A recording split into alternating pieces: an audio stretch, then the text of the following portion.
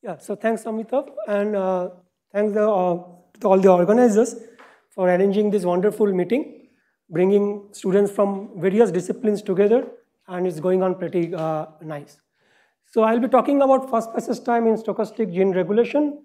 All the keywords by now you are familiar with, and you know more biology than I do. So I think this talk will be more kind of mathematical and technical than that of a biology talk. Okay, so one advantage of speaking in the middle of a meeting like this is that I can borrow concepts from various other previous speakers. So I'll be taking elements from Heiko's talk, the stochastic processes. I'll be taking elements from Kavita's talk on first passage time. I'll be taking elements from Arti's talk, how to set up a chemical master equations. And I'll also be taking something from Amitav's talk, will be 2 days later on first passage time. Okay, so this is roughly the outline. So give you a brief introduction on the topic, the things I'm going to describe. We'll talk about FPT in transcription. That is the first passage time in a transcription, because the organizers requested to keep it pedagogical. So I have to take a toy model, and then we'll be dealing with transcription and translation together, which is done by the small RNA molecules. That is one kind of regulation that I'll be talking about. Then I'll be talking about regulation by microRNA, which is also a quite interesting phenomena. But all these things are done in eukaryotic cells, and there's something in prokaryotic where there is no division between the translation and transcription on a physical boundary, so they often occur together, so that gives more constraints in the dynamics. So I'll talk about coupled transcription and translation systems, and if time permits, I'll be talking about first passage time in dividing cells. I see some of students from IISc and Kolkata, and some of them I might have taught, and if they know that if they don't stop me during the lecture, I finish pretty fast. Anyway, so this is the central dogma that we are quite familiar with. There are genes which are storehouse of information. They transcribe to give mRNAs, They transcribe to give mRNAs. This transcription takes place at a certain rate. And these mRNAs translate to give proteins at a certain rate. And all these molecules have a finite lifetime, and they degrade. Now, what we are more interested in is that, so if you think of this process, it's like the birth death process that Sagar was talking about. There's DNAs which gives birth to mRNAs, and the mRNAs die. Then I would expect that if I monitor the mRNAs, if I stand in one corner of a cell and I monitor as the mRNAs are getting produced, you can think this as like a radioactive decay, and I'm collecting the alpha particles in my Geiger-Müller counter. Then you would expect the statistics of this mRNAs will be that of a Poisson. Okay, but that was the belief for a very long time. But then the experimentalists become clever. They are always clever. They become more clever, and they could now track the mRNAs in a single cell by tagging them, and they monitor the numbers of mRNAs as a function of time. Okay, this is quite remarkable thing to do experimentally. And if I take these numbers in this cartoon, you will see that if I take them above a particular threshold, you will see that it appears that mRNAs are produced in bursts. So it's unlike a Poisson process where two events have a time gap like an exponentially distributed. Here they have some different kind of distribution, the power law, and these are mRNAs are produced in bursts. And so this transcription and translation, this process, you can think there's all random binding, unbinding taking place. So this is intrinsically noisy.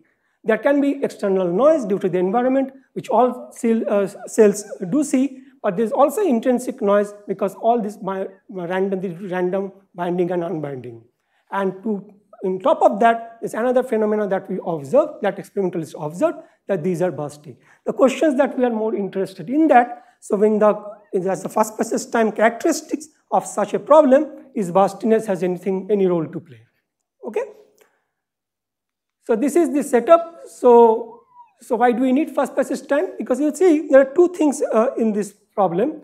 First of all, whether these mRNAs or proteins, they need to reach a certain threshold, and not so long ago, the Deckel and Uri alone, they have shown that at least in the LAC-Z system in E. coli, it is important that their proteins are at a certain level such that they trigger the downstream processing.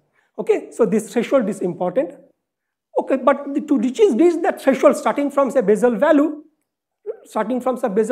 I cannot wait for infinite to reach there, right? It has to be done in a certain amount of time because all the downstream processes are waiting for me, waiting for these proteins to come in time such that everything can take place in a synchronized way. So I need to achieve this threshold in a certain time. So those are my times say T1, T2, T3. And in statistical physics, we are often interested in the distribution of this time, which is the first passage time distribution. Okay, then as we emphasize again and again, the underlying process is stochastic, the random binding, unbinding taking place. So this will be a fluctuating numbers. So overall, I will be more interested in the distribution of these times, which is the first passage time distribution.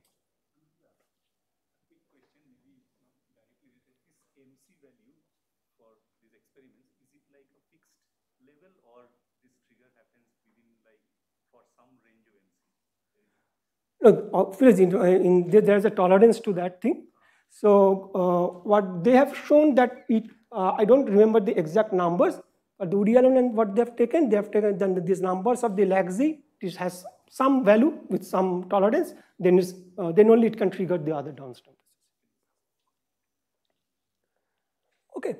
So now comes the yes. Exactly.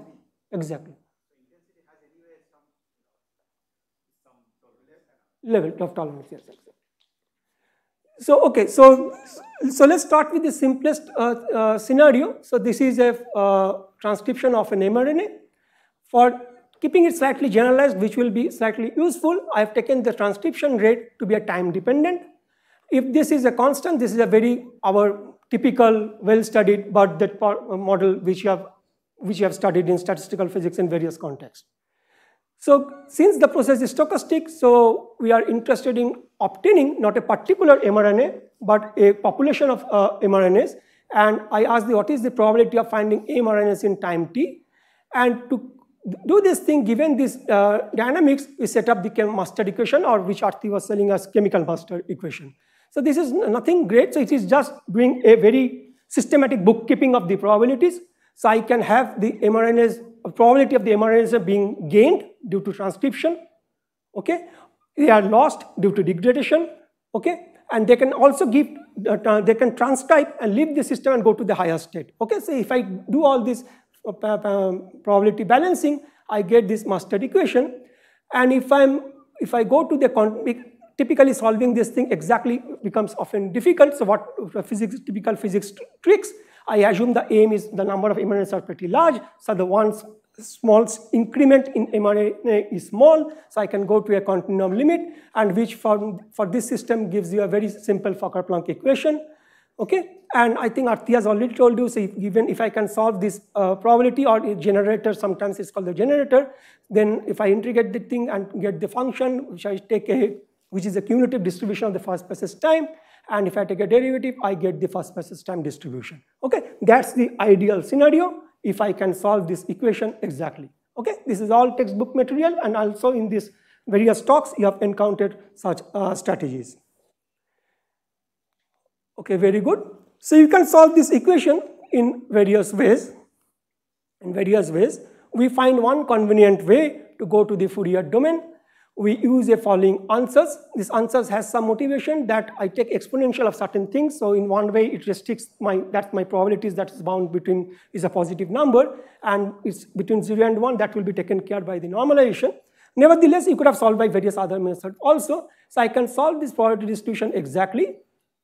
Well, you see there's a means and the variances are now time dependent. They depend on some primitives h1 and h2, which can be obtained if I give you what is the kt as a function of time. So if I give you this function, okay, which can encode all the transcriptional process, how the initiation factors are coming together, all the regulations is somehow time encoded in this parameter. If I give that thing exactly, then you can compute these integrals, you can plug it over here, and you can exactly solve the first passage time distribution. Okay, that's the idea. So now, whenever you do a formulation like that, you should always do a sanity check.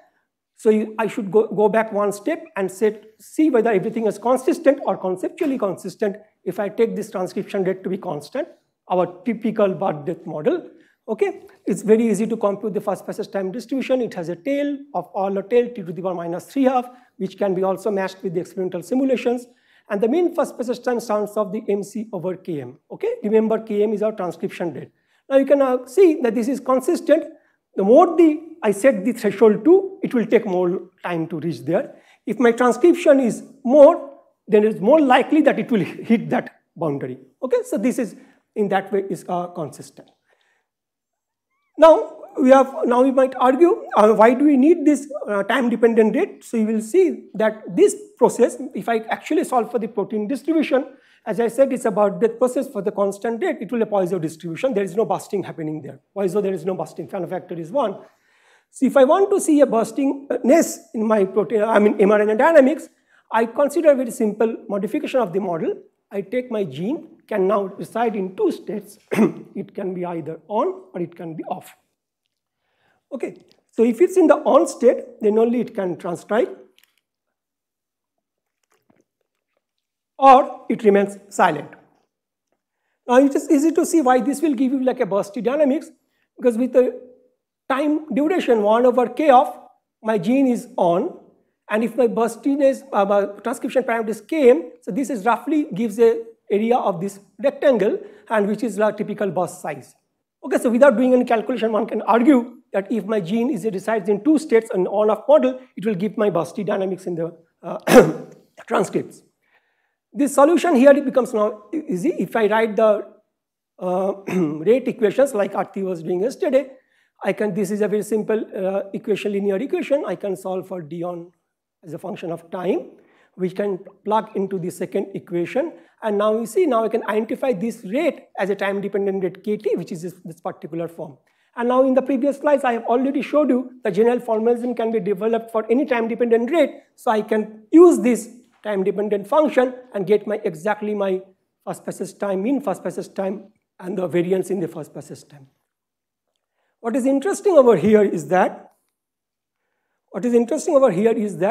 my first passage time is inversely proportional to my beta, that is my burst size. So it already gives us some advantage.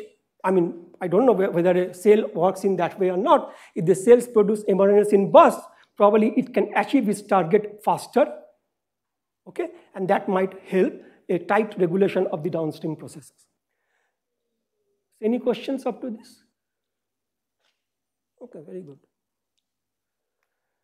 So now we bring the proteins into picture. So this is our birth-death process giving mRNAs. To that I latch on the protein dynamics too. So this is our translation steps. And you see there is no regulation here because my gene is always on. In that sense, this is my control case, which has no regulation or inner. The transcriptional regulation, I have this on-off dynamics. Okay, so some mechanism, some transcription factors enables the binding of the RNA polymerase such that the transcription can take place. And this I call the transcription regulation model. All these models are quite established in literature. I guess some of you might have also seen this thing in various contexts. So in the post-transcriptional regulation, the regulation is not at this gene level, but it's at the level of after the transcription has taken place, that it changes the mRNA into two states, either active state or inactive state. If the state is active, then only it can translate. Okay, and usually this regulation is brought about by small RNA, tiny molecules, which helps the ribosome to bind such that translation can take place. So given these systems, our strategy will be very simple. We'll be set up the corresponding master equations and we try to solve for the probability distributions. So as I said, so here there are two candidates now. I am interested in finding what is the probability of finding m mRNAs and n proteins at time t. And if I again, as I said, these are not difficult. Just do chemical. Do some careful bookkeeping such that I can balance all the probabilities to set up the master equation. I use dimensional parameters, and I will typically in this entire talk work in the range where gamma m over gamma p is larger than 1. which is not a bad approximations because proteins are typically more stable than the mRNAs. So if I do all that thing, then you have also seen that use of generating functions. So here there are two variables, so there are two auxiliary variables. So I will explain why this is useful, this technique is useful. So I will plug this f into my master equation, okay, and then I will get an partial differential equations. It's important, this one-dimensional. There are only first order derivatives, but there are in two independent variables. So one thing you can see, if by some mechanism, if I can solve this equation, I will come how typically we'll solve this. If I can solve for this f, okay, and I'm only interested in the say protein, how the protein reaches its particular threshold. So I will integrate over my x, I will retain my function as a function of z only. And if I take this nth order derivative, I recover my probability distribution p of n. Okay, that's the beauty of the generating functions. Similarly, I can suppose in many times, if I'm interested in the moments, in the statistical properties, I will compute a derivative, I will show what kind of derivative to compute to get the corresponding means and the variance and other moments as well. So these are called generating functions, these are also called moment generating functions. So, okay, and now as you wonder how do I solve this kind of nonlinear equations, as I emphasized, is only first order derivatives. So if you recall in all your +2 or BSc, whenever you encounter partial differential equations, the way the universal strategy to solve these equations is to somehow break them into ODEs. You don't care if they are coupled, but you want to break them into ODEs, right? So here one way of doing that thing is a method of characteristics. So I will find a characteristic curve in this xz plane along which I can represent these PDEs as some coupled ODE equations. Okay, so that is the usual strategy. And if I do that thing, if I solve for the f's with these approximations, then I can get my protein distribution in full glory. Okay, it doesn't look very nice, but doesn't care. We don't care because we will be finally interested in some statistical properties. So we won't be dealing with this ugly-looking object. It involves hypergeometric functions, etc., etc. What we can show is that if I take a large time limit, that's why these guys had shown earlier, okay, then we get something, a negative binomial distribution. Negative binomial distribution should trigger two things, that it is definitely not gamma, is definitely not Poisson, so inherently my dynamics in the steady state is going to be busty. Okay, that's why we want to model. I want some simple modification such my protein dynamics is like a busty, okay? And you can also simulate this thing and numerically check this thing. I will come about this simulation if I get time at the very end of the talk. What is important is that what was done over here is that you can write this protein, mean protein numbers as a function of time, because you see this is a dynamical thing which is changing over time. And I can also write its variance as a function of time very compactly. And you see the steady state value depends on the ratios of the Kp over gamma m, gamma b. Again, let's do some sanity check. If transcription is more, translation is more, I get more proteins, so steady state increases. If gamma m, gamma p degradation rates are higher, I get less number of proteins. And it also gives the burstiness, like I showed how those area of the triangle was. Here the burst parameter will depend over Kp over gamma m. Okay, so this is, and this is super Poisson because if I take a Fano factor, that is going to be more than 1. So that also proves my system is going to be a bursty dynamics. Okay, very good. So then I go to the second model, that is the 3-stage model, and where there is a transcriptional regulation. I won't try to explain all the terms, but you have now, by now you have guessed what I can do, or what I typically do is that write the master equation and try to solve that thing. Only thing, it can be done in various ways, and this Pico and Weikert, though they didn't solve it for the full protein, this paper is quite remarkable because they solved this thing system up to the transcription level for the mRNAs long back, I mean almost 30 years ago. And I kept this, I could use a single genetic function, but for the historical this thing, I have used 2 genetic functions. Genetic functions, you can read it in this way. So this is F0 for the probability of finding mRNAs, n mRNAs when my gene is on or when my gene is off. Off or on. Okay, I do some dimensional scaling, etc. So then here also I will have 2 coupled equations. of for f0 and f1. Again, I use the method of characteristics because luckily there are no second derivative terms, so method of characteristics work fine. And of course, this I repeat that this approximation is crucial. Then I solve for f0 and f1, and my composite genetic function is the sum of these two. And now see if I take a derivative of this genetic function with respect to z and set z equal to 1, I rid of my mean, which will be time dependent because I'm going to solve for the time dependent probability distribution. And this and similarly I can compute the second derivatives such that I get the variance. What is important that was done in this work some time ago is that my mean protein numbers and the variance of the protein expression remains identically same. What changes is my steady state values, and you can also see because Km over Kp, gamma m, gamma p was a steady state value even with a no regulation. Now the probability of this guy being on is alpha over alpha plus beta, so it just get reparameterized by alpha over alpha plus beta. Similarly, I can argue for the burst size also. Earlier my burst size was Kp over gamma m, now it's Kp over gamma m plus something. So with the regulation thing, my things are getting more bursty. Okay, so if something needs to be promoted and something needs to be urgently synthesized, something needs to be, the threshold needs to be reached with some urgency, it will just take this strategy of regulating the in a on-off sense.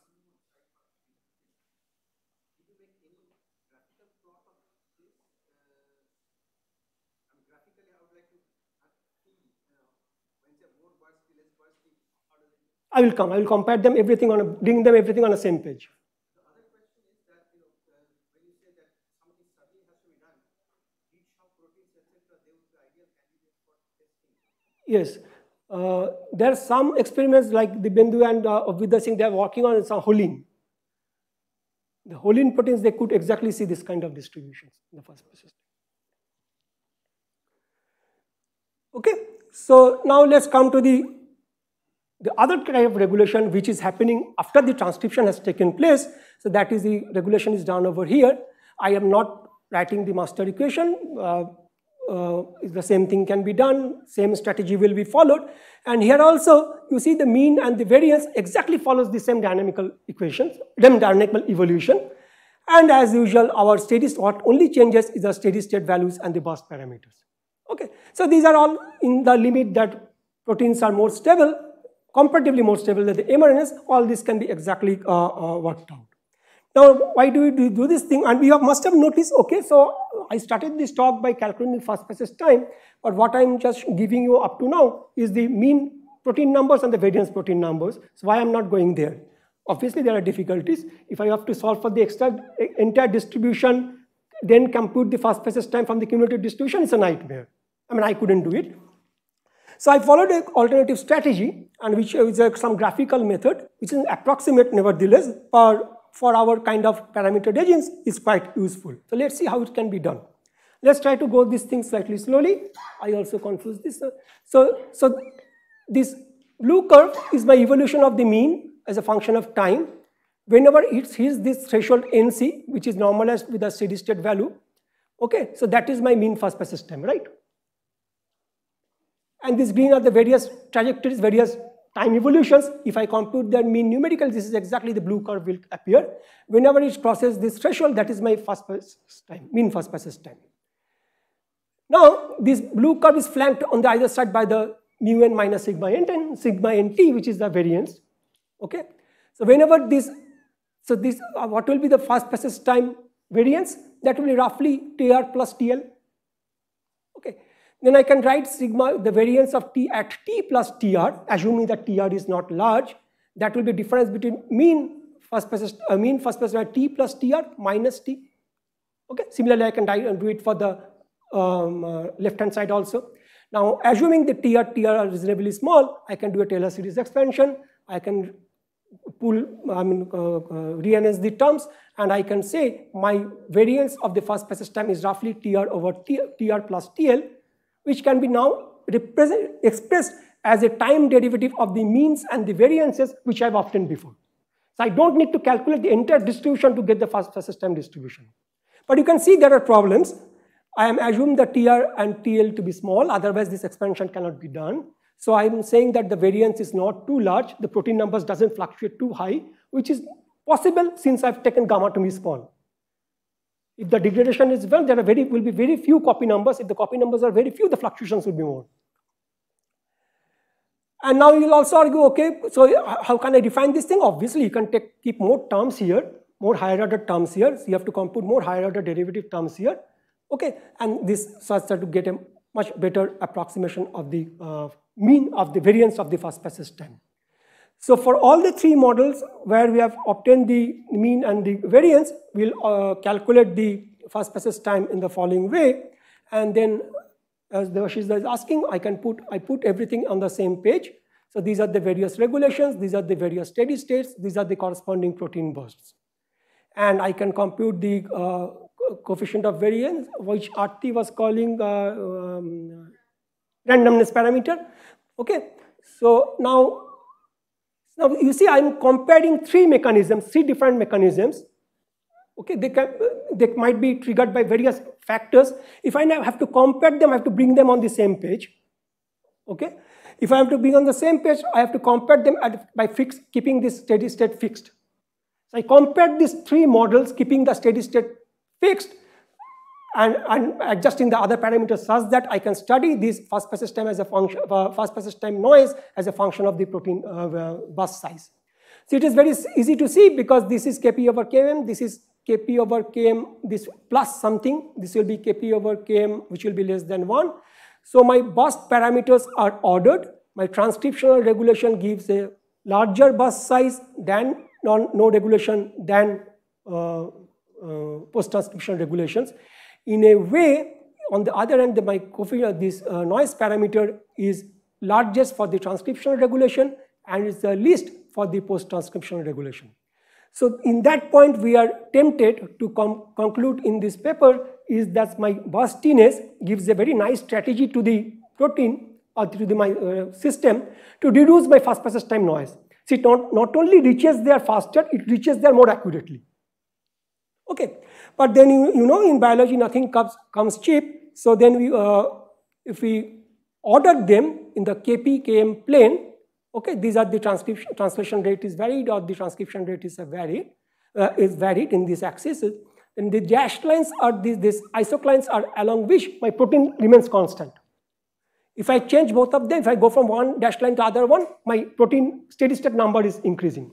But if I go along this line, you can see along this my transcription rate is increasing. My transcription rate is increasing, it's becoming more costly for the organism to maintain that steady state.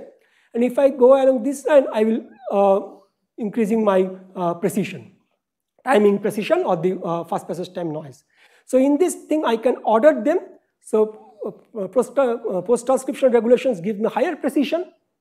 It reaches there faster with more accurately, but then again, it's costly in the sense that my transcription needs to be done more vigorously. Okay, so this is probably, this is a way to put all of them, compare all these different systems together. So, okay, very fine, but then it was not very useful. We are not very happy because we thought that this thing, small RNA can give you without any constant will increase the accuracy, but it doesn't happen. So, for what you do, physicists increase the dimension, okay? So we take more sRNAs into account. So in this paper, we take 2 sRNAs simultaneously operating. That essentially gives you more degrees of freedom. Luckily, this also can be worked out exactly. Again, the mean and the variance of the protein numbers expression remains exactly same. So all the calculations just becomes clerical job. And you see now I can, if I go along this line, I can keep my steady state value constant. But if I go along these curves, I can change the burst parameter. So there, even though the yield is not too high, but still if I follow the strategy in principle, I can independently regulate my steady state value and the burst size, and I can generally achieve more efficiency without affecting the cost of my transcriptional process. Okay, so this is one study which involves a small RNA. Then, but this is not the only type of regulation that is possible. The regulations can also be done with the microRNAs in the following fashion. So this is too much biology, so I have to be careful. So this is our gene. So there is a 5 cap region, you know. So there is something initiation factor which helps to recruit these small units, ribosomal units, which is called 40S. And then once it's bound, so this is my one parameter. This is my bound state, 40S, as it binds to the mRNA. Let's call that thing F. Then once it's bound, then it starts to move along this thing to find the start codon. At that point, it recruits another element, says ribosomal unit, says 60S, such that they together can go move along this DNA, such that protein is being synthesized, which is my parameter P. So this is the extent of biology that I understand. But what I extract from here? These are the variables of my interest. That is my ribosomal number, that is 40S. This is the bound state, that is F. This I call some recognized AUG recognized state. Let's call that thing A. And this is, of course, my protein. So this model is not ours. This has been developed, I mean, at least more than a decade ago. And this is quite popular in studying the translation initiation process. Why I identify these particular variables will be clear in a moment. So you see, this is the 40S that leads to F. F goes to A, that is my augmented state, which releases my 40S on this translation is over. And if I don't take the protein into account, this is exactly the rock, paper, scissors system that Sagar was talking about. If I keep all the parameters of the same order, K3 of the order K2, K3 of the order K1, I get cyclic dynamics. Okay, it also gives heterogenic cycle that he was talking about. I can write the rate equations, and if I use this in these 4 variables, but there, if I say the total number of ribosomes are constant, it just gives me some happiness by get rid of one variable. Okay, so I have 3 variables to deal with, and the regulation of the microRNA, how does it regulate this system? There is various studies, and biologists, you know, I mean, they never agree with each other, so there it can be controlled in various ways. It can control this K1 step. It can also, so let's go back. It can hinder this process, or it can hinder this process, or it can hinder this process. Okay, so it can happen at various stages. So I have taken a very simple linear regulation. It can also be done regulation like Arti was talking about, like a Michaelis-Menten type of regulation also. Yes, please. So that is the total number of ribosomes, whether in the 40S free form or the bound form, they are constant.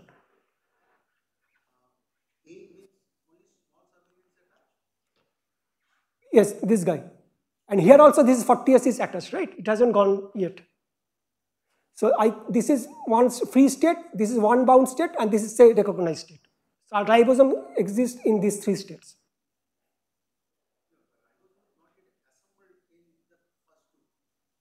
Sorry, here it is free, here it is bound. This is also bound, this 40S thing. I'm not taking into account the 60S, because once this thing is already bound, I say that it's one step, zoop, it gives the protein.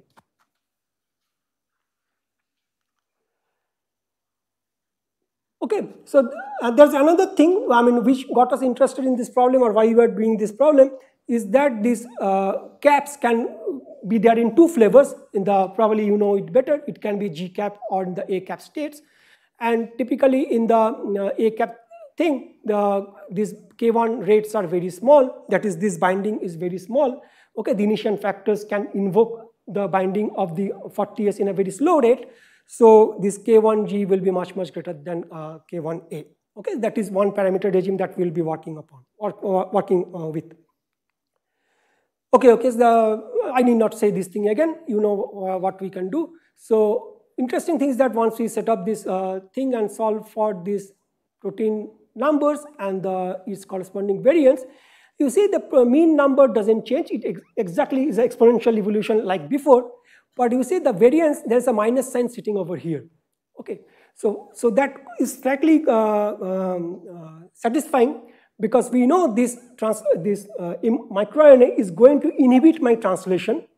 If it inhibits my translation, it represses the Basti parameter. Okay, so my variance is going to be less. So my statistics is going to be sub-Poissonian statistics. Okay, So, and you can also work out the exact distribution. And you can calculate the first passage time exactly. Since I know this thing, I can compute the first passage time noise randomness parameter. And I can show that here, if my burstiness for the G cap state is larger than that of the A cap state, unlike the previous study, in the transcription regulation, for the micro regulation, my first passage time noise for the G state is less than that of the A state. Okay, so this work was done with Mohit Jolly, so who also gave a talk here in the, I think, first or second day of this meeting. So, okay, so all the scenarios that we are discussing typically happens in eukaryotic cells, but as I said, in prokaryotic cells, everything can happen together. So these are called coupled transcription and translation. So these, whatever I am going to say now, this is something I've been working upon. So I'll be happy to take your inputs from you. So these are the various players. So here, typically here, once the transcript has taken place or the mRNA is formed, it somehow migrates to the cytoplasm where the translation occurs. On the other hand, since there is no nuclear boundary, so before the transcription is over, these ribosomes already get into action to form these proteins. Okay, so it's happening something concurrently. So the idea for why using this coupled transcription translation model is that we are in the previous studies we have kept all the resources unbounded. So somehow we need to put a constant on the system by using some coupled dynamics of this kind. Okay, so model that will be using the constant is a very special model. It's not a very general system, but here there is some feedback loop where the RNA polymerase it's needed for its own transcription. So if some protein is being synthesized, that acts as its own RNA polymerase. Okay, so this is like a feedback circuit. So let's go through this. What are the various candidates? So these are my transcription factor. Let's say sigma, which with the RNA polymerase binds to the DNA, reversibly forming this complex P of D. This P of D with some rate Kc forms a nascent mRNA of length 1. Then it recruits one by one nucleotides to elongate that mRNA, where once it reaches a length of L, it gives me the RNA and it releases the RNA polymerase, which is protein in our case. Okay, and this, of course, this RNA can also degrade. Once this RNA, the translation part take up this RNA, I use a prime thing just to denote that is an active state now. So this ribosome R now binds with this polymerase.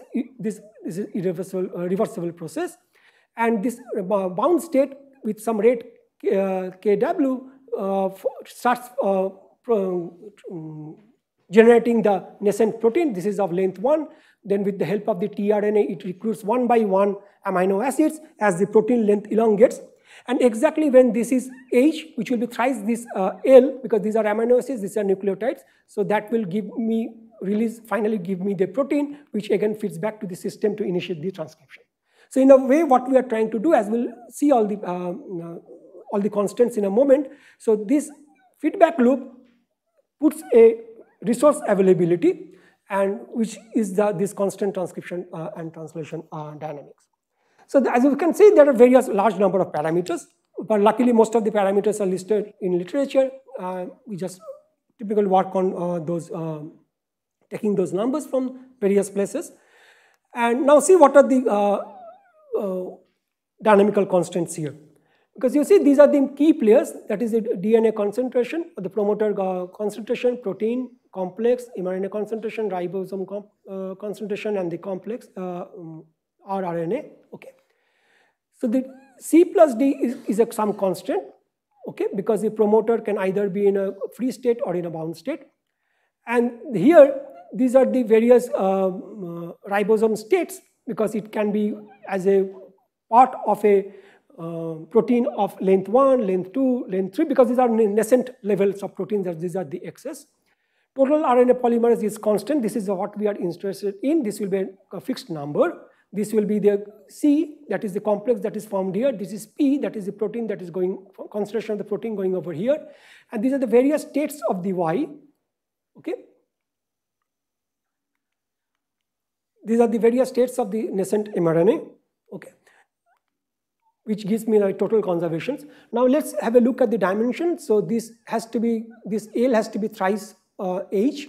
So this is typically the numbers that we get from literature. It's order of 8,000. This is order of 2,000. If I put everything here, if I use this constant, that only helps me by only 1, so that I have a large dimension system of 10 to the power 4.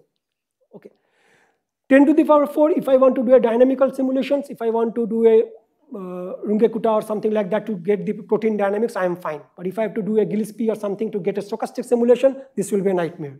Okay, so somehow I have to do some strategy to reduce my dimension, and our typical physics strategy use some time scale separation. That's what many of our speakers were doing on and off. So we use a time scale separation to reduce my dimension. So here I have listed all the variables. So these are all the slope variables. These are the first variables. So I say that mRNA, nascent mRNA, when it goes from recruiting one amino acid going from the length 1 to length 2 to length 3, this is a very fast process. So I take them to be very fast. So I can take them to the equilibrium values, and they are reasonably stable. So I can get rid of these. So what I need, so all these things are in the equilibrium value. So this guy over here, I can replace this thing by some equilibrium value, Kc over Kt times C. Similarly, for the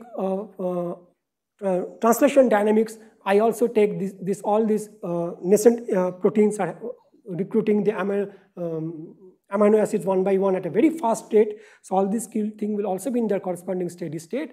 So I will take this guy over here by the corresponding steady state value. So I will have the 6 equations to be dealt with, and effectively 5, because I can also get rid of 1 equation from here. So that is called a, so we often do this thing, but there should be some dynamical system justification why you can do, how this reduction is actually going to work. So if I look at the transcriptional subsystem, the C goes to P, and also this complex gives rise to Y1, Y2, so on, and YL1, which again effectively releases my protein. So I can write the complete Jacobian matrix, calculate its leading eigenvalues, find the global stability properties. Okay, but then I am working with a reduced system. I have thrown away most of my dynamics, all the transcript dynamics, all the protein, mRNA, nascent mRNA dynamics I have thrown out. So how does it ensure my global stability of the reduced system is still okay? Because I'll be going to do Gillespie. I don't want to end up with some wrong numbers. So there's a very nice theorem. I don't know whether you know this thing. So you see, so my dynamical system is like x dot equal to fxyt, and then this is my other part of my system, y dot equal to g of thing. And typically when you do a reduction of system, somehow we identified my parameter mu, a small parameter which is set to 0, such that I have some x dot equation. Okay, this is the same thing. And then I have an algebraic equation. The Tikhonov system says if this y is a stable root of this dynamical system, okay, y dot equal to g, then my global stability of the reduced system is ensured. It can be proved. Actually, we haven't proved. This has been proved in literature. But this is very useful thing. So you can, it can be checked for this transcriptional subsystem reduction and the translational subsystem reduction independently to show my global stability is ensured even if I'm working with this 6 variables of my system. So okay, so these are my, so I have reduced thrown away most of the parts. So what is how the reduction in terms of the reactions are taking place. So once the Y is formed, I assume everything Y2, Y1, Y2 are so fast, zoop, from Y I get my RNA prime. Okay. Similarly, from here, these things are happening so fast. Once I get my X, a protein of length 1 or nascent protein of length 1, in one step it gives me the full protein P. Okay. So these are instantaneous steps. So effectively I can write a very less number of equations, 8 to be precise, because there are 2 reversible equations on which I can do our Gillespie simulations to get the stochastic trajectories of these guys. Very good. So I think Gillespie you know. Only thing here, just for comparison purpose, I also try to match it with the full Gillespie of the full 10,000 system. But then there are too many equations. Rates are pretty small, so you cannot do a Gillespie in the normal sense. Gillespie, you know? Okay, very good. So I use 2 strategy. What is the adaptive tau leaping? Okay, so this is very nice. I'll just give you why this. So what is if I don't know whether you use tau leaping or not. So Gillespie gives you, generates two random numbers. With one random number, it finds which reaction to simulate, which reaction will take place, and with another random number with exponential distribution, which after what time that reaction will take place, right? So that is the purpose of the Gillespie.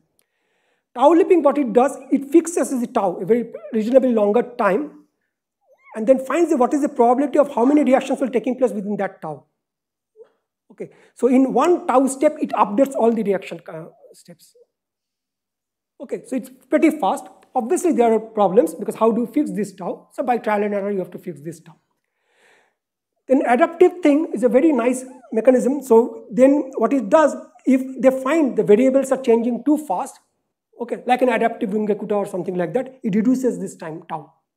Okay, that is called adaptive tau leaping. So actually, I didn't know this thing. This adaptive tau leaping algorithm was proposed by Gillespie some 15-20 years ago. Gillespie algorithm is pretty old, but this adaptive tau leaping is also brainchild of Gillespie himself. Anyway, so we can get all these trajectories to pretty accuracy, whether we go for the full simulation or for the reduced thing. And then we numerically calculate all the first passage times. Okay, whenever it reaches a particular threshold, we can compute the numerically its distribution. Analytical result I haven't gone yet. And what is interesting is that if I see the if Kc is the rate where at the rate at which the promoters are free, so this is something like a transcription rate, this is something like a translation rate. And if I identify in these two parameter regimes, there is some nice regime, there is some nice phase separation where in this thing when this Kc or Kw is pretty small, so there is hardly any transcript, hardly any protein, so my fast passage time will be almost infinite. Okay.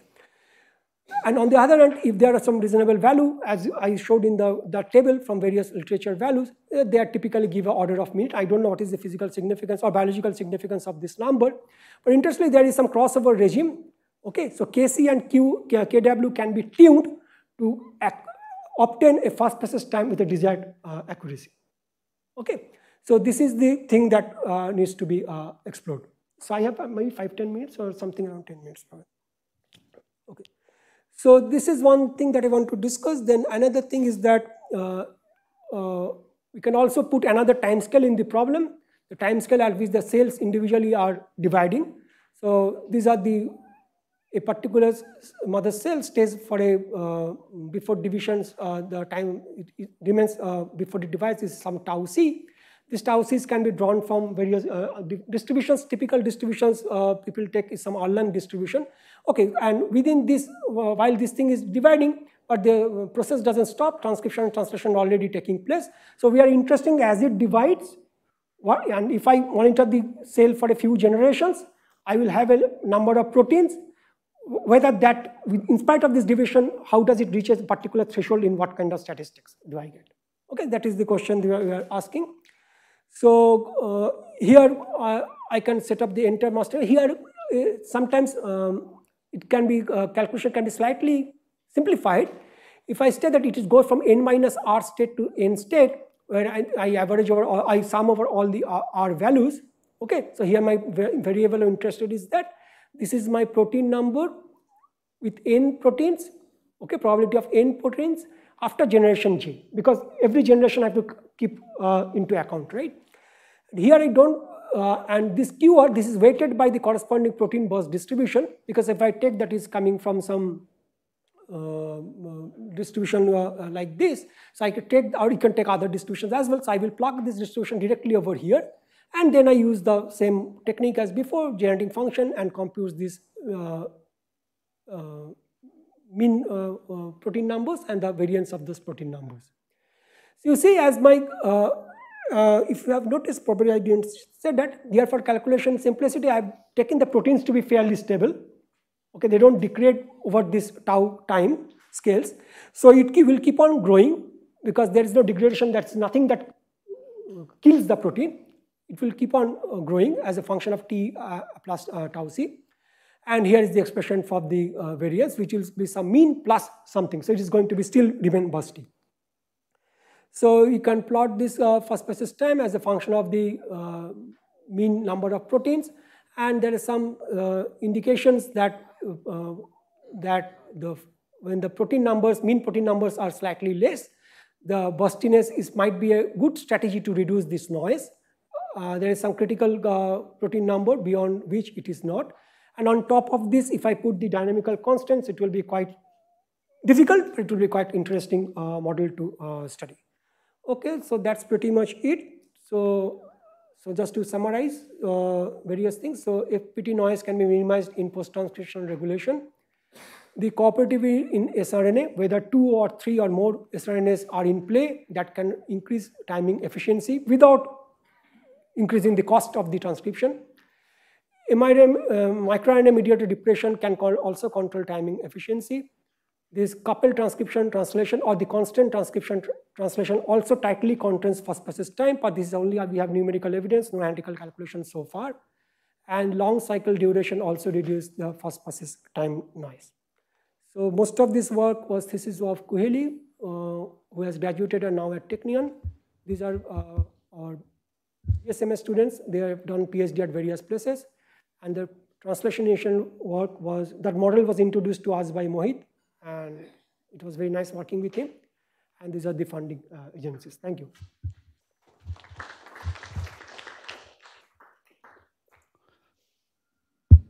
Thank you, Ananda, for this very exciting talk. And I think we have time for questions. So we have plenty time for questions.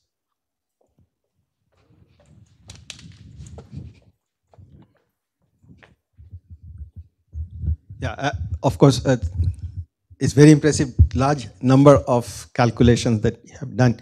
My general question is, have you tried to compare with experimental data of any no, you asked me this before also. No, I haven't tried, but I don't have a collaborator like that. But Dibyendu had been working with the Buddha Singh and all. They have matched it exactly.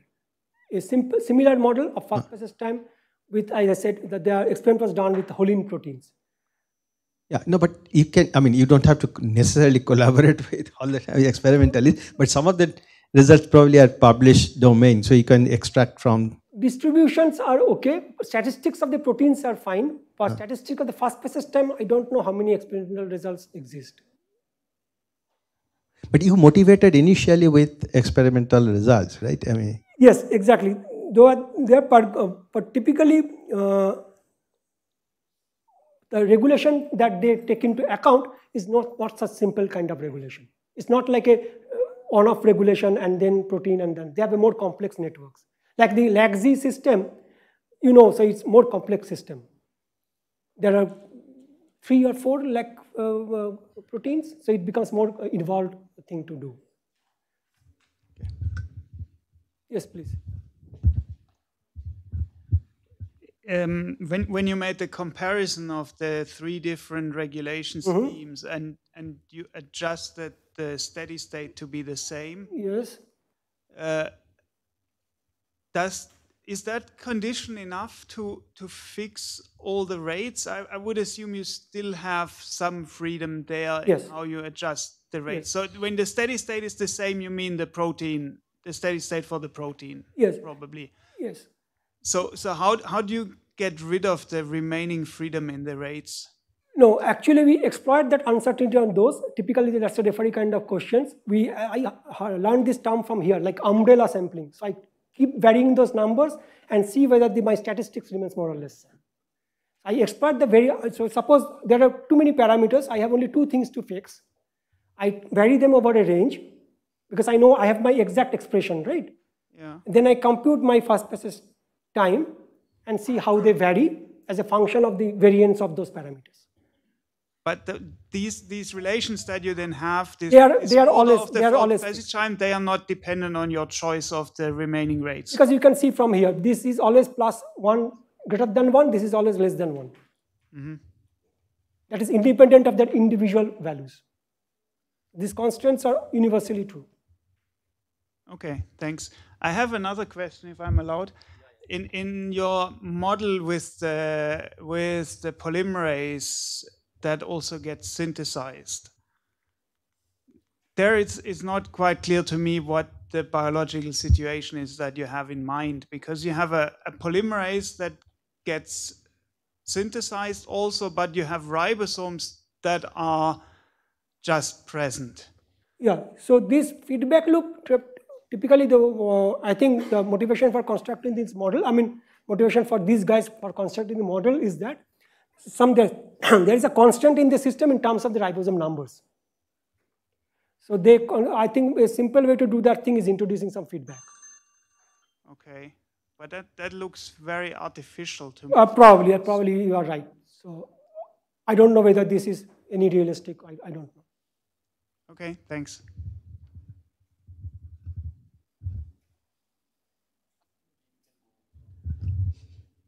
Okay, sorry, Anand, I had a related question. That's why probably I have been given this again. See, when you say ribosome number, to my knowledge, ribosome doesn't exist as ribosome. No. So ribosomes, they are actually assembled at the initiation point. So small subunit first, scans and finds the binding site, and then the large subunit comes and binds. And after they have released the protein, these are detached, and then they can be recycled. So conservation of ribosome number is something that is an assumption probably. I don't know how crucial it is, but that is something worth looking at. If recycling is allowed rather than conservation, how the results are going to change. Sure. That's just a comment.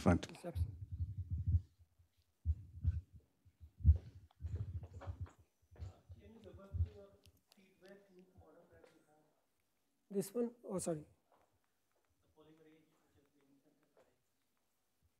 So you have polymerase, right, which makes RNA, and then proteins are produced from that RNA, right? And these proteins make polymerase again, which you take as a loop, right? But this protein sigma, right, transcription factor, which is also a protein.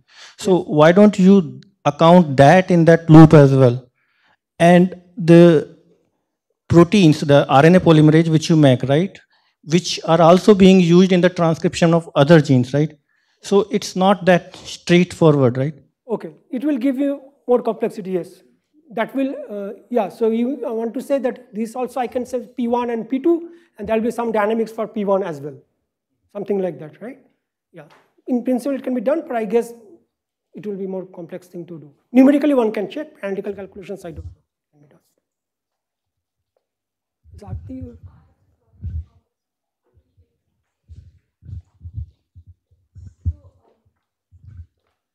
So, what you're getting is a distribution of numbers. So your variance is Fano factor, not randomness parameter. So if yes, exactly. So it's Fano factor.